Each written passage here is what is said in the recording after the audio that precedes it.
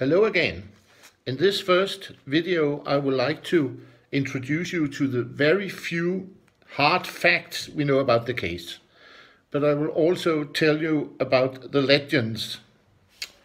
The fact is that on the morning of Friday, May 25th, 1866, a young woman named Laura Foster, 22 or 23 years of age, left the home she shared with her father and younger siblings in the small settlement German Hill in Caldwell County in western North Carolina, never to be seen alive again.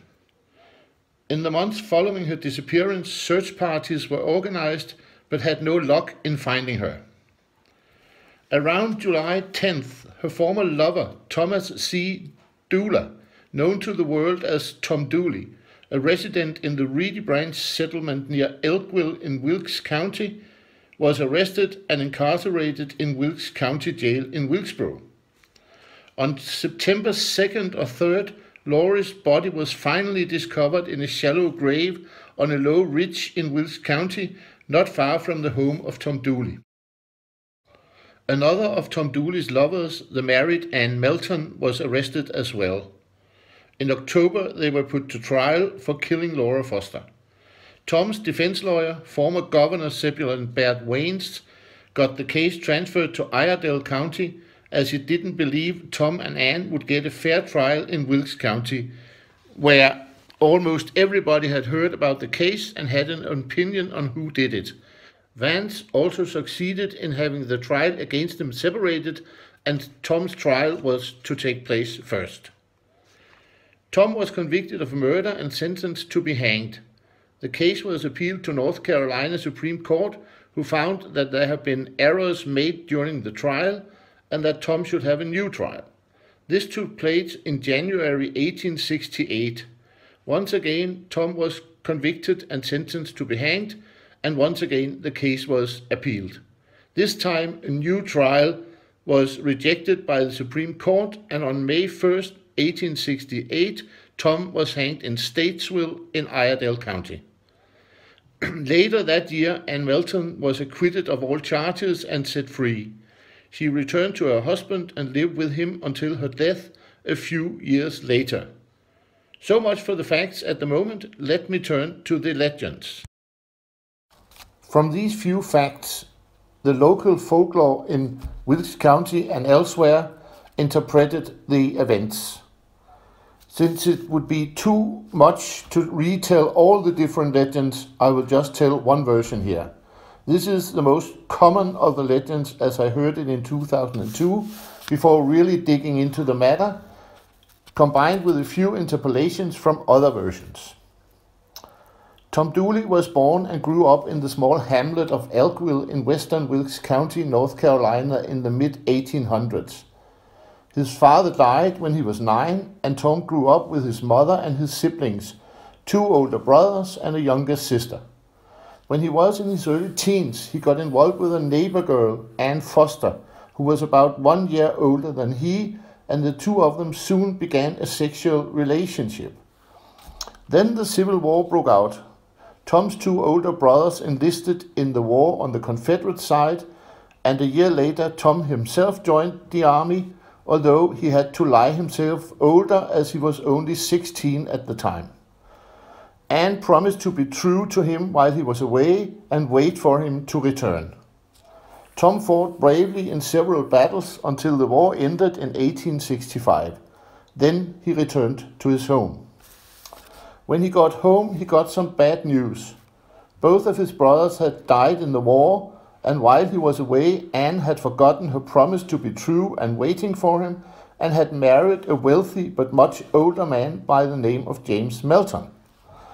Tom was devastated, but his devastation didn't last long, as he started seeing Anne's cousin Laura Foster. She lived in a small settlement, German Hill, in neighboring Caldwell County, about 5 miles from where Tom Dooley lived. Some versions of the legend makes Laura and Anne sisters instead of cousins. Some of the locals agreed that Tom only courted Laura to make Anne jealous, while others are convinced that he meant his courting seriously. Soon after, another cousin of Anne's, Pauline Foster, arrived in the Melton household, where she was hired as a farm laborer, and very soon Tom was involved with her as well. While Anne appeared to accept the relationship between Tom and the rather plain Pauline, she got extremely jealous of Tom's relationship with Laura, who, like herself, was a beauty. Laura had quite a few admirers besides Tom. To the locals, she was known as a girl with round heels, meaning that she was an easy lay, to use a newer expression. Among her admirers was a schoolteacher, in some versions a sheriff, by the name of Bob Cummings, a Yankee who had arrived in Elkville after the war. Laura and Tom agreed, despite her many other suitors, that the two of them would run away from home and get married. One night, Laura packed all the clothes she could carry along on a horseback and left her home on her father's horse, and she was never seen again alive. The family searched for her, but without success, and people in the neighborhood were convinced that she had eloped with Tom. Some days, in some versions up to 3 weeks, after her disappearance, the horse was found grazing in the meadow with a broken bridle. A renewed search was launched, especially at the initiative of Bob Cummings, and the search party found a place in the woods where her horse had apparently been tied to a tree, but there was no sign of Laura. Now a rumor began to circulate among the locals that Laura had been murdered and her body thrown into the Yadkin River that ran through the area. Shortly after, Anne Melton had a quarrel with her cousin and employee Pauline Foster. Witnesses heard Pauline say to Anne that she would tell what she knew about Laura's disappearance, and Anne had replied that she and Pauline were equally guilty. 2 months after her disappearance, during another search of the area, Colonel James Horton found Laura's body on a low ridge overgrown with ivy and laurel near Tom Dooley's home, when his horse snorted as it passed the grave. The grave was short and shallow, and her legs were broken to make the body fit into the grave. The local physician found that she had been stabbed in the chest. Some legends add that he found several stab wounds. Laura appeared to be enceinte, pregnant for those who didn't know the meaning of the old word. Some legends even know that she was 3 months pregnant. Laura's body was brought to a place near her home and buried on a small hill now known as Laura Foster Hill. The investigation of the murder began. Bob Cummings claimed that he had found a handkerchief belonging to Anne Melton in the grave, and therefore an arrest warrant against both Tom and Anne was issued. Everybody who knew Laura, however, was under suspicion, and many of those who had known her fled the state, including Tom Dooley and other young men. Tom Dooley went to Tennessee, where he was working under the name Tom Hall, and he worked for 4 days on a farm where he earned money for a pair of boots. Then he fled again.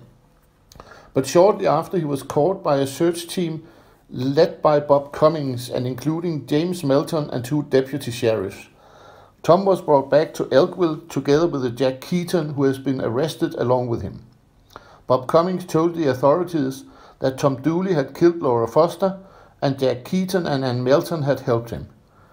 Keaton, however, could provide an alibi and was released while Anne Melton was arrested. When Tom was arrested and charged with murder, he was incarcerated in Wilkes County Jail in a cell next to the one Anne Melton was occupying.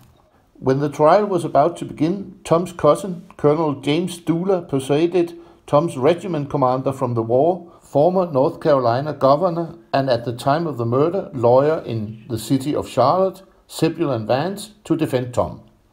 Vance did his best, but Cummings produced a witness, Betsy Scott, that testified that he had met Laura on the morning of her disappearance, and that Laura had told her that she was on the way to meet Tom Dooley near his home.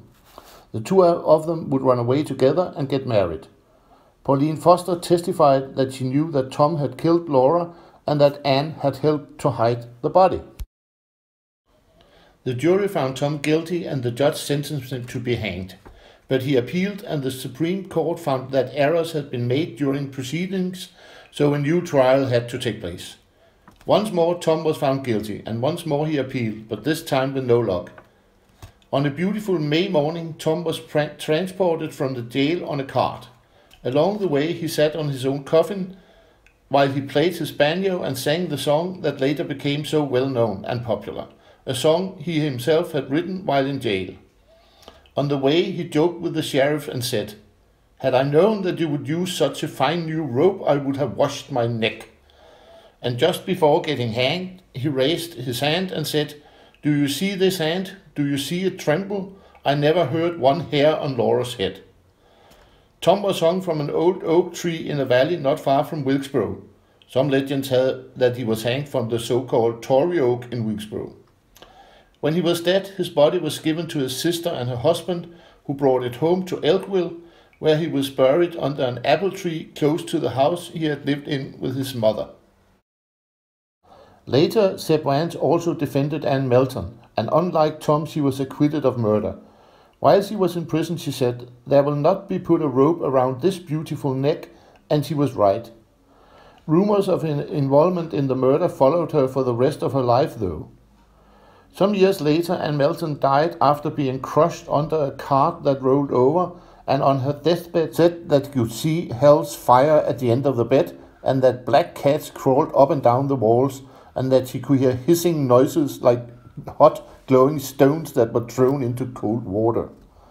There exist many different versions of what else Anne said on her deathbed, but the most popular version is that she told someone that she knew something that could have saved Tom from the gallows, which by most is taken as an admission that she was the real killer. So much for the legends that, of course, are very, very wrong about what really happened. In my next video, I will tell a bit about the area where the crime took place, and I will also introduce the main characters of the case: Tom Dooley, Laura Foster, Ann Melton, Pauline Foster, and someone not mentioned in this video by the name of James Isbell.